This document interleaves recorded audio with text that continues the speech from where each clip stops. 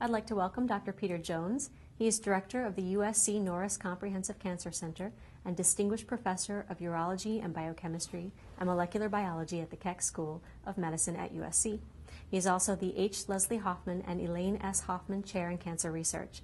He is past president of AACR, and Dr. Jones's talk is DNA methylation and nucleosome repositioning in cancer. Thank you for joining us. Oh, it's a pleasure. Would you begin by describing your methodology to simultaneously map nucleosomal positioning and DNA methylation on individual molecules of DNA? Yes, so what we have realized is that DNA is actually wrapped up in the nucleus of a cell around a structure called a nucleosome, which has about 146 base pairs of DNA wrapped twice around a ball of histones, and we call that a nucleosome.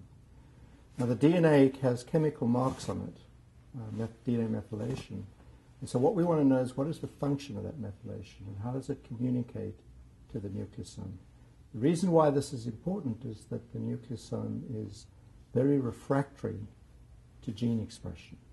So nucleosomes actually block access of the various transcription factors and so on to the DNA. And so what we think happens is that the DNA methylation talks to the nucleosomes in a way that allows them to change their position and thus either switch genes off or switch genes on.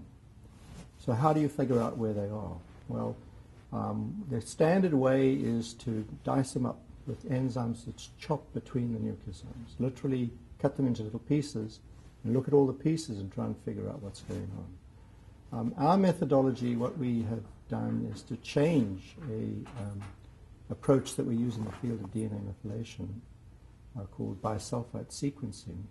And we use an enzyme from a bacteria that we actually infuse into the nucleus of a cell after we pop the cell open. And this enzyme marks the DNA where there are no nucleosomes. It leaves a little chemical tag on it. And so what we can do is then take the DNA from that experiment and amplify it up many, many times. So we can actually see two things at the same time. On one molecule of DNA, we can see where the methylation is that the cell put on the DNA. And then we can see where the nucleosomes are, or were, by the pattern which is left by the second enzyme, which is the bacterial enzyme. So it allows us to look at both things at the same time. And it's really important because as we uncover the kinds of things that go wrong in cancer, it's coming very clear, and this is all just over the last year or two, that the enzymes, the machines that move the nucleosomes around are very often mutated in human cancer, completely unexpectedly. So what we find is that the little machines that move these little balls around are really important, and if you have a mutation in one, you end up getting cancer. And so what you've done is you've destroyed the interaction and the talking between the DNA methylation and the nucleosomal positioning. What were your results with 5-azonucleoside treatment? It does more than inhibit DNA methylation. Well, what's interesting is these drugs, these 5-azonucleosides, we've been working with them for 35 years, and they're now used in the clinic to treat myelodysplastic syndrome. They're very pure inhibitors of DNA methylation. In other words, they surgically, so to speak, inhibit DNA methylation and only DNA methylation. And so the question is, how does this inhibition of one part of the epigenetic code lead to the activation of genes, which is what they do? So what we've done is to look very carefully at how taking one part of the process, which is the DNA methylation and inhibiting, leads to a whole orchestrated event which results finally in the activation of genes. And so the key finding is that when you inhibit the DNA methylation, you actually change the nucleosomal distribution in the region. Nucleosomes get evicted from the start site of the gene, and then you get gene expression. And you might say, well, why the heck would you want to know that? Well, the reason why you'd want to know it is because if you want to come up with better drugs, you need to know how they work at a very fine level. And so the idea is in the future, maybe we can combine different drugs which might accelerate the eviction of the nucleosome, which is a key event involved in activating the gene. Could you also expound a bit about how your research has led to the development of 5-azacitidine and how it's being used in cancer treatment today?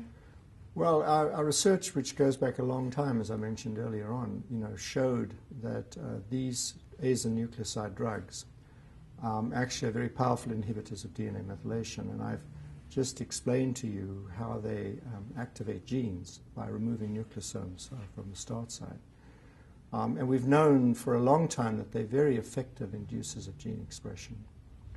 So clinical trials were conducted over the last 10 to 15 years, which have showed that this type of approach, an approach which we call epigenetic therapy, actually is effective in the treatment of patients with myelodysplastic syndrome. So it's very exciting because this drug now is the standard of care for that disease. It's a disease of the elderly, it is a pre-leukemic condition, and it almost universally progresses to acute myelogenous leukemia, which kills the patient. And so this drug can really, in some cases, double the life expectancy of patients with the disease. Now what we're trying to do in the next phase, and this is part of our dream team, Stand Up to Cancer dream team, with Steve Balin and I, what we're trying to do is to try and come up with a way to actually use these drugs in the treatment of solid cancers. And that's what we're very excited about. And so we want to try over the next few years and see if we can impact solid tumors as well as liquid tumors. In general, what are the implications for exploiting DNA methylation for clinical benefit? Well, there are many implications to exploiting DNA methylation. The first is in the area of cancer detection. There are companies now that are making tests which can detect methylated DNA in the blood. So a blood test for cancer, particularly colorectal cancer, would be terrific. And so that would be one. The other is that these epigenetic defects are almost universally seen in cancer, and these drugs can reverse them. And so there's a tremendous amount of interest here, not only in the DNA methylation inhibitors, but also in other drugs which would interfere with epigenetic processes.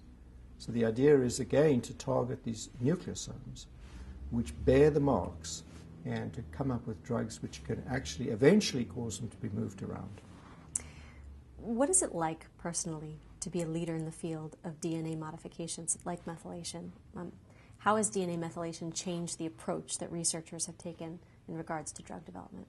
Well, it's incredibly gratifying to see after this amount of time that these drugs are, first of all, used in the clinic, and also that our scientific colleagues now have accepted the idea that DNA methylation alterations play a major role in the genesis of most kinds of cancer.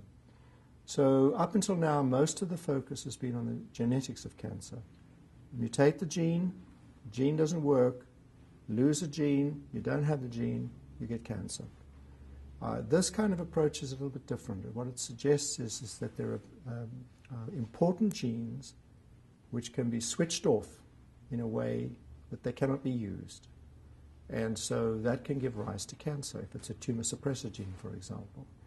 And the advantage of that is that you have a perfectly good gene sitting in the nucleus, but it's switched off. Mm-hmm. And so the idea is now with these drugs we can turn them back on again.